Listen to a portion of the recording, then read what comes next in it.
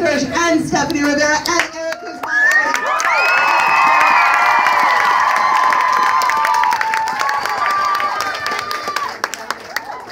Whoa. How long have you been waiting to get your hands on a copy of Journal 3? Alex.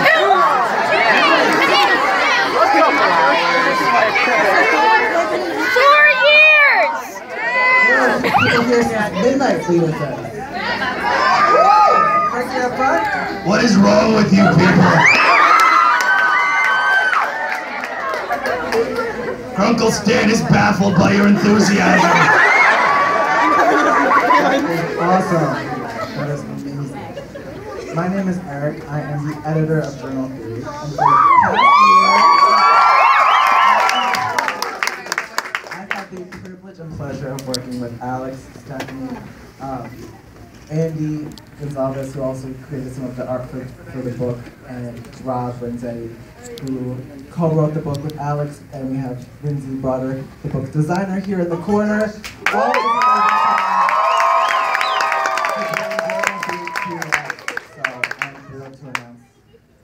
that we have Alex and Steph here today to celebrate. And you guys, how does it feel?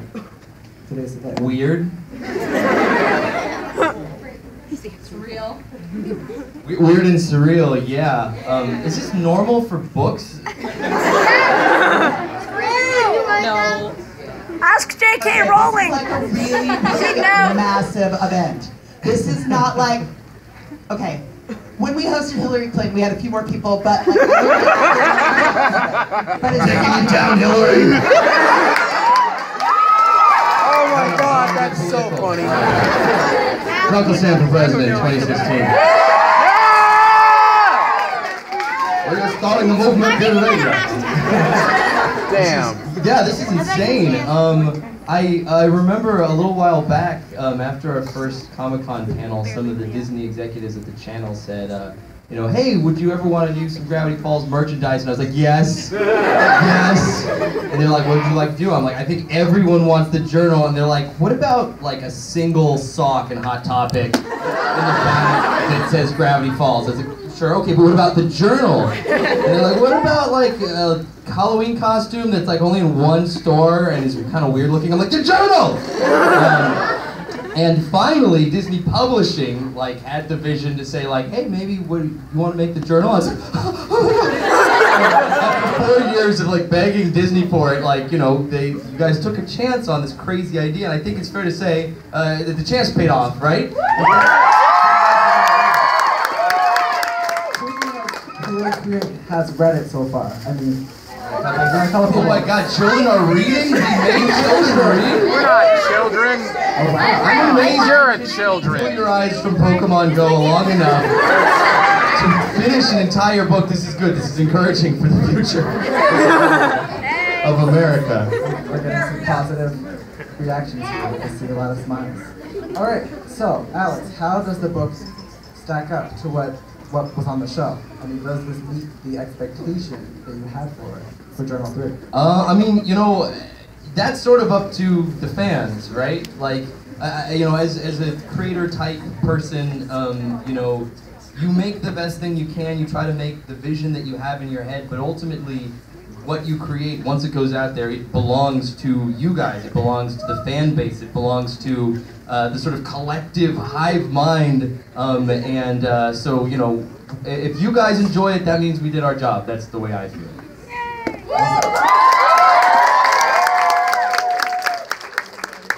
How important was it that this version of Journal 3 felt authentic to you? That was the most important thing, and we talked, obviously, with you guys a lot about how can we deliver the experience. I want you, when you pick up this book, to feel like you found Dipper in the park, you beat him up, and you stole his journal. I want you to feel like this is the actual journal that Dipper was looking through, and so to create that authenticity, every single page, canon page that's ever been in the series, all of them that you've ever seen over Dipper's shoulder for a split second, they are in this book, interspersed, interwoven throughout the story. What used to be scribbles are now text, and it all, you know, completes one long arc. We made sure that when you take the jacket off, Thank you. it's completely the Thank book you. saw from the show. Thank you. There's a picture of like the Jonas Brothers on the back. Very Giving you a important. thumbs Very up and being important. like, Camp Rock, what's up? Like it looks like the journal, and you guys, I have to thank Disney Publishing for being really creative with, we snuck just in the back all the sort of ISDN information in like a little stamp here, so you could kind of believe that some, bureaucrat came and stamped it, but, so for the most part, I feel like this looks as much like the real journal as is possible, with the exclusion of some potential extra goodies. Maybe if this sells well enough, we'll be able to add some extra goodies in a re-release. Stephanie, can you talk a little bit about making it look authentic? Like Alex said, it was really important to get it looking just like the show. You wanted it to look like it just popped out of the show and it's in your hands now. And as an artist, it was really important just to try and match exactly, even though several artists had worked on pages in the show, we wanted it all to look just like Ford drew everything. And yeah, it was a big challenge. It was tons of fun though. And yeah, and Dipper stuff too. Getting Dipper style in there was a lot of fun. I like playing with Dipper style a bit more because he's unrestrained by. Ford is a really great artist. Have you noticed? He's like a great artist. And Dipper is really trying to be just like Ford. He's putting so much effort into it, but he sometimes doesn't get the structure of how to draw a person or something, but he's really trying. I really liked doing that part. That was fun. Well, I think, Stephanie was one of our artists on the series. She designed characters on the show. One of the many designs she did was the Ghost from Northwest Mansion Mystery. This was her design. She designed tons of creatures and characters. Is there a design are there any other designs from the show that you're particularly proud of, you think might be fan favorite? Unicorn from the last Mabelcorn. Bill's throne with all. What?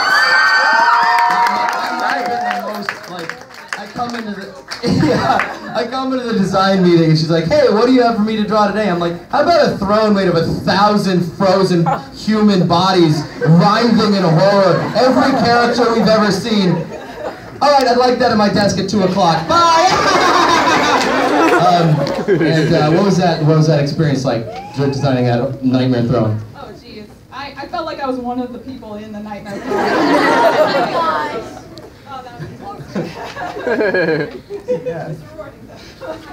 That is amazing. For those of you how many of you guys have seen Dipper and Mabel's Guide? Yeah! So, Stephanie illustrated this book as well. Stephanie, how is illustrating something like this different from Journal 3? Yeah, that was more. That was a lot of fun. There's a lot of photographs in there, so it was a lot of staying on model, and it's almost like drawing for the show. This was way more using the creative side of my brain. I was trying that Ford sketchy, cool style, and then thinking of these amazing different dimensions in the book and different monsters that he's encountered. That it really stretched my brain a lot more to work on this than on that. Even though that was really fun. I like drawing like step-by-step IKEA guides. That was fun, but and also this took insanely longer to do. But yeah, I liked working on that. That was a lot of fun. This is something that I'm just gonna remember on my deathbed. He's like, oh yeah, that. Oh yeah. It was a lot of work. Yeah, like if you wake up and you think, like you remember the hardest test you ever took or whatever, like, oh god, is it due today? Oh no, I finished it years ago. Oh. You're just... I'll be making these in my nightmares. Yeah. Well, it's a weird thing because in the show, you know, there's so many questions. Who's the author? Who is the author? Dipper wants to know, and now we know in reality who the author is. It's 4 people. It's you and me and Rob and Andy. So if you like stitched us together like some sort of Frankenstein monster, half of her face on my shoulder and my arm sticking out of Rob, and Andy's like, yeah, that's the real, true canon author in our dimension. Not as cool as Ford. Do you have a favorite piece of art in the book? This is for other one, both of you. Well, I've told a lot of people I'm particularly fond of this page. I have a story.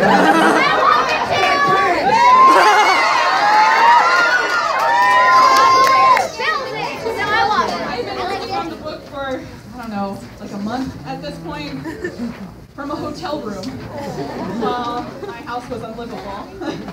This was the best therapy for me. It felt so good drawing this page. I think I scratched, I gouged my Cintiq with my, and just put the real pain in there. That's what I was feeling. It shows looks beautiful. I like this page a lot because it's super mysterious. Like, you guys are gonna have to work really hard to untangle all the mysteries in this page. Like, I don't know if it'll ever be possible, but I mean, you guys are probably doing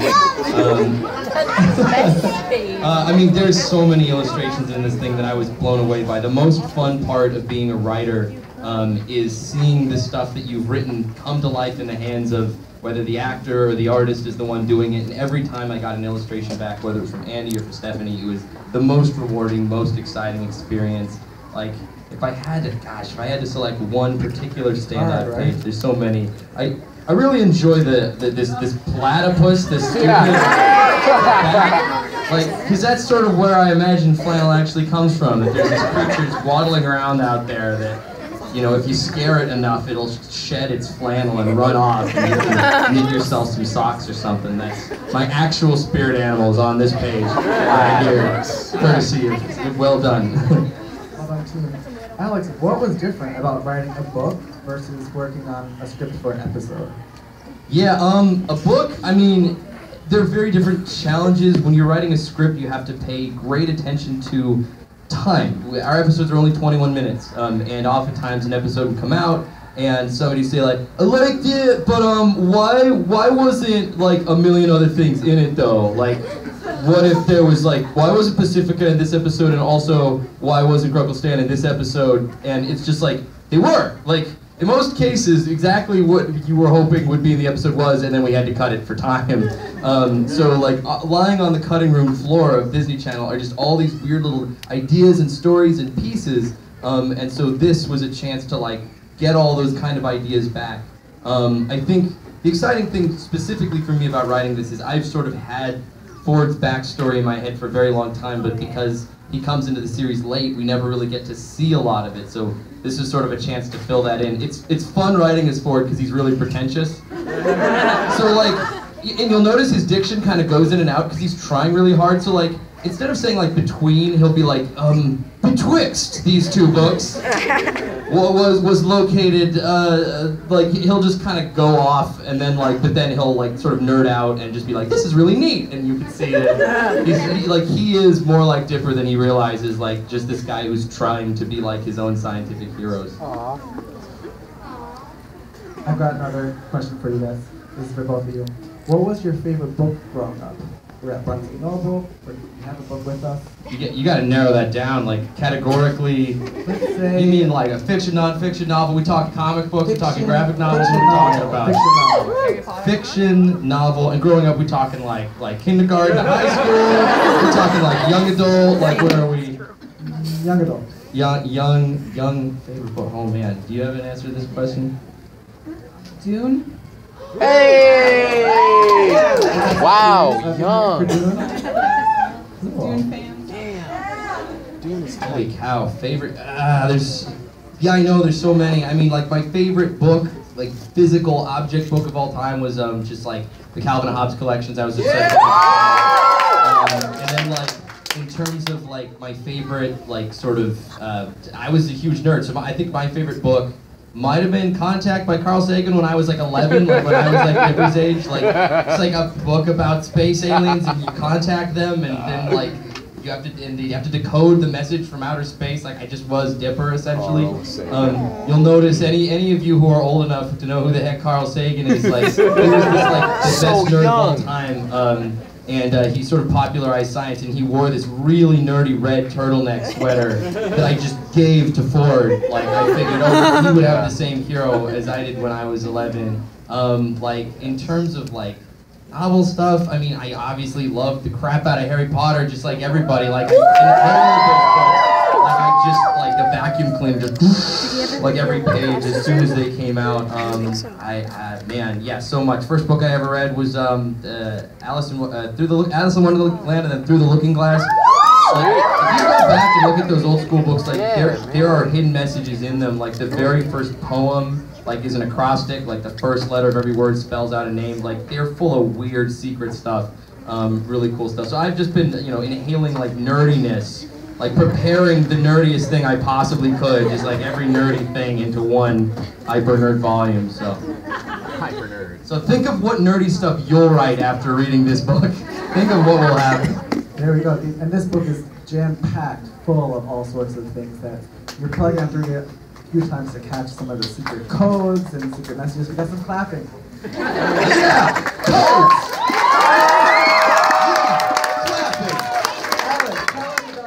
How is Cypher Hunt going? Are you guys following along with that? You got some puzzle pieces over here? That's amazing. Awesome. Yeah, the hunt's going really well. I mean, for those of you who have been following along, today we found what might have been the last clue of the hunt. It's a very, very difficult one. I'm curious. I don't know. The fandom is constantly impressing me. I can never tell what's too hard or too easy, but I think, well, as I'm speaking right now, someone might be solving it and racing to the statue, or not. So, if anybody sees on Twitter, like, while we're at this event that something's happening, like, scream out to me, and I don't know, maybe I'll try to get it on the Periscope of my phone or something, because, like, we're really, really close to discovering the secrets of Bill Cipher's statue. We got a little Bill up in the front, shaking it. I like this guy. I like this guy. We got a bunch of Bills. I'll just say, Bill in the back. in terms of the origin of the treasure hunt, I'll just say that like when most people go on vacation, they like try to get a tan or sleep in. Like I put together an international treasure hunt. I hope you guys have enjoyed it, and I'm hoping somebody is smart enough to crack the final clue, but we will see. We'll find out. Was that a dare? All right. Yeah, we're going to ask one more question, and then we're going to do a little Q&A. We're going to do the Q&A afterwards. Oh, one more question for you. Okay. Tam, was going to ask who's for the Better papers. You can do that afterwards. All right, what is your this is for each of you. What is your biggest takeaway that you want readers to have reading Journal 3? Oh, geez, putting me on the spot here. My biggest takeaway, well, when I was around the ages from 9 to, I think, around 13, me and my twin sister would spend our summers with our great aunt Lois. She made us call her Granty Lois. This is real. That's where the Grunkle concept came from. And she would take us out. She had this cabin out in the woods, and those summers were not like the Gravity Falls summers. We would wake up at like 8 a.m. and she'd be like, "Time for a hike!" And we'd be like, "Where?" She'd be like, "To the rock!" And we'd go to a rock, and then she'd be like, "Pull weeds!" And then after that, she'd be like, "Book time!" And like, she'd lock us in our room for just like 6 hours to read whatever book we had and then read it over again. And I remember me and my sister just sort of like pass the time and deal with the kind of excruciating boredom of being out here. We would start to tell each other stories, and we would start to make up what would we like to happen, and we also started keeping journals. We both had spiral-bound journals, and we would draw everything that happened in our day. We would save everything we would find. It's feathers, rocks. We'd say, oh, this rock is a fossil. This feather comes from an Archaeopteryx. This obvious piece of garbage, this crumpled piece of plastic is alien exoskeleton, and we tape them into the journals so they're really lumpy and thick and ridiculous. I go back and I look at those, and it brings me back to that time. I think sort of this journal and in many ways this series is sort of a reflection on the experience of childhood and the importance of having that imagination. I think, you know, it's easy to be just a consumer, and consuming is awesome. You know, I consumed and I read books. But it's also really satisfying to be a creator. And I think anyone who's inspired by this show, I encourage you to take that inspiration and make your own story with it, because, you know, I was inspired by books growing up, and now, holy cow, I'm making one. You know, if I could do it, you could too. So I hope you sort of take any inspiration, you know, from the spirit of creativity that we've created here, and I hope, you know, if there's anyone among you who wants to be a writer, wants to be an artist, wants to be an animator, wants to work on video games, start drawing, start coming up with your own stories, start writing, because, you know, I could do it, so you guys could too. I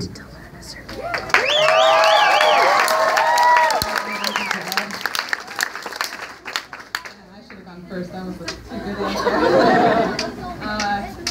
Well, it basically kind of comes to that, like, I hope this book sparks creativity in people. And when I was growing up, I loved picture books as well as reading fiction, but I really love picture books because, of course, now I draw for a living.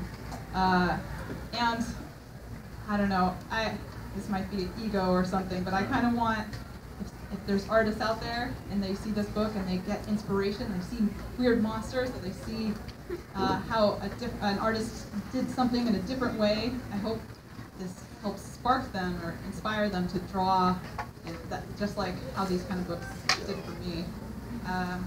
Yeah, so, I mean, it's more than just artists. I want everyone to be inspired and, yeah. Go on, That's it. I think we're gonna open up the floor to just a few questions. So, Nancy done. All right. So, okay, cool. All right. Who wants to go first? This guy in the front row. I feel like you've been raising your hand for a while. Question one for the artist on the right. Why was Mr. Blennon on the nightmare chair? Why was Mr. Blennon on the nightmare chair? That was a mistake. Sometimes the show has mistakes. That was one of them. I could like make up an answer like, oh, there's like 13 different blend-ins and time anomalies have created a time vortex, but nah, like the show's made by human people, and like sometimes there's a mistake in it. So sorry that answer's boring. I'd love to give you an interesting answer, but that one is boring. Holy cow! Point something out for me, Stephanie. What? You have the power of choice.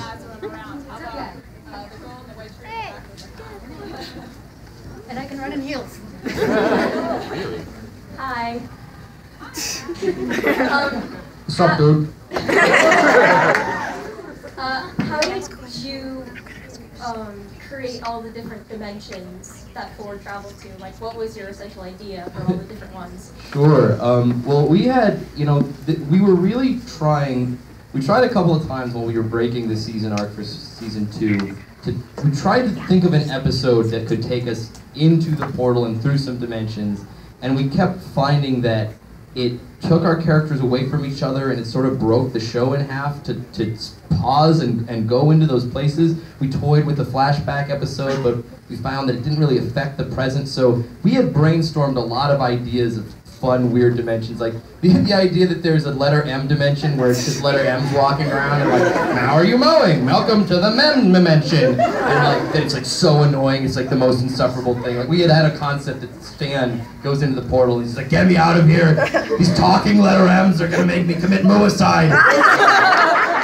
And like that concept made it in there. I mean, we always sort of imagined that when Ford was sucked into this sort of weird interdimensional space, that he kind of was hopping from dimension to dimension to dimension, kind of looking for someone or something that could give him a hint into how to destroy Bill. That he is sort of like, you know, Bill is his Moby Dick, and he is, you know, Captain Ahab. Like, he just wants to take this dude down. He's gone crazed and obsessed with it, and so it was fun to show a little glimpse of that. Do you have any sort of particular challenges illustrating this world? Oh, it might have been one of my favorite parts of the book was doing the different dimensions. It was so fun. I love the M dimension. That was fun. I liked this gambling dimension. I don't know. It was just fun to do. You know, sometimes you just get a movie, you're like, yeah, I get this. I get it. Yeah, this was my favorite part. And then, oh man, Andy did some amazing stuff. Yeah. Anyway. Yeah, this front one is done by our illustrator who isn't here, Andy Gonzalez. I did a really terrible sketch on like a napkin that I like texted to him like late at night, where he's like, "What does the nightmare dimension look like?" I'm like, "Oh, it's easy to draw. It's like this," and I just like drew like a circle with like 6 lines coming out of it. I'm like, you know, the circle's like a whirlwind of unfathomable horror, and these lines are like gateway wormholes, like writhing with monsters. You'll knock yourself out. And like when he sent me the illustration, I was like, "That's exactly it. You nailed it." I was so impressed that from like terrible drawing, he was able to like you know, fill it with goodness from whence there had only been stupidity before. Oh yeah, maybe I can upload some of the rough sketches that we did so you can see like how these amazing illustrators like saved my butt a million times by like making something amazing out of the stupid idea that we were kicking around. All right, let's see. Who's next? Who's next for a question? How may I make it easy? This little dipper right here.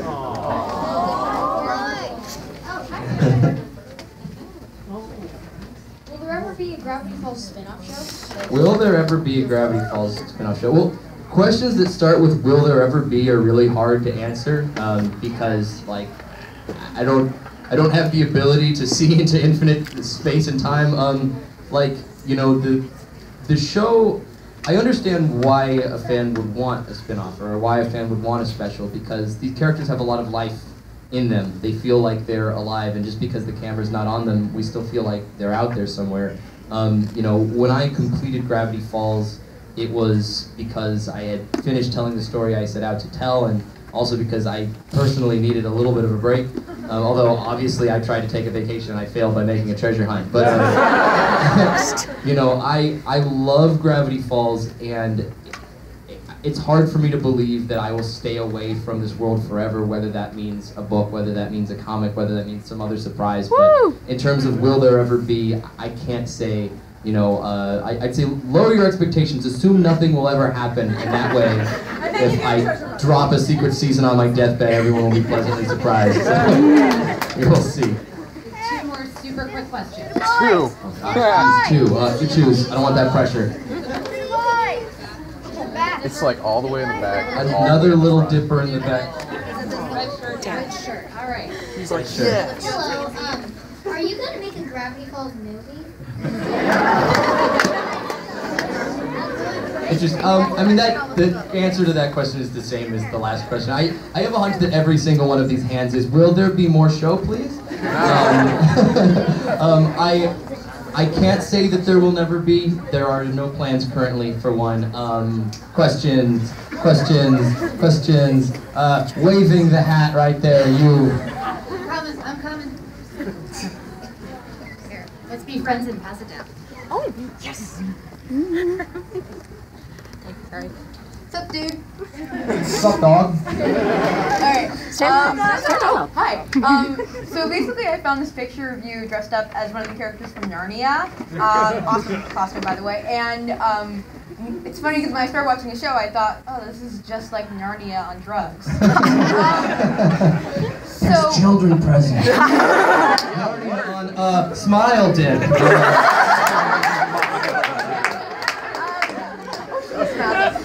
So were books like Narnia or Wizard of Oz or Alice in Wonderland an inspiration to your show, which is all about a magical, kind of crazy world.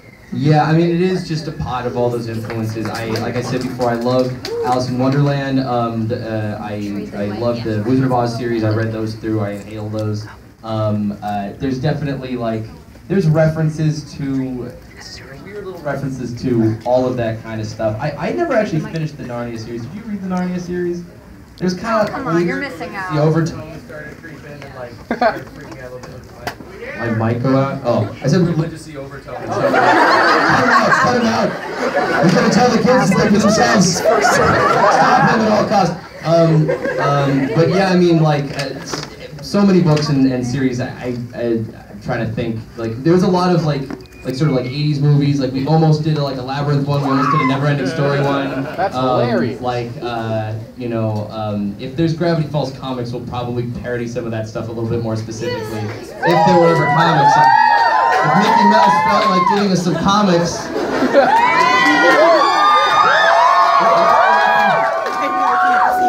I'm thinking about it. Do we have time for one more question? Can we do one more question? One more. Alright, one more. I think I'm going to give it to the most loud, obnoxious fan.